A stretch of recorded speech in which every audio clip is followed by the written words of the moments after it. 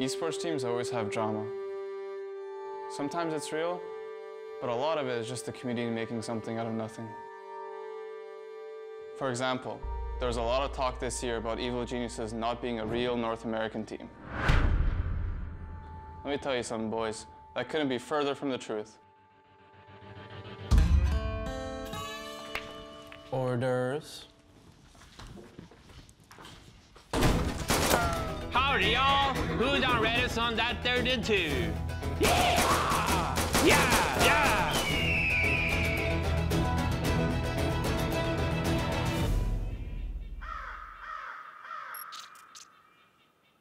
I mean, sure, we're both North American, but the other guys are way more North American than us, especially Crit.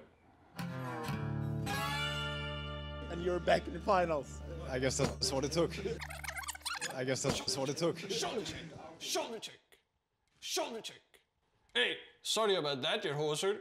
Hope you had fun in the grand finals, eh? Shoulder check, shoulder check. In a way, I think the boys are actually model North Americans. They even have that classic NA salt.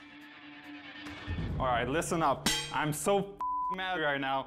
Crit, off with your troll warlord. Sumail, I don't want to see no underlord middle. Gustav, if you ask for puck one more time, I swear to God, it's not TI3 anymore. Hey, I told you, no more fucking cameras.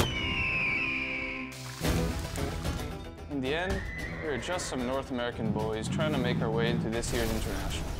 Together, united, one team under Dota. North America.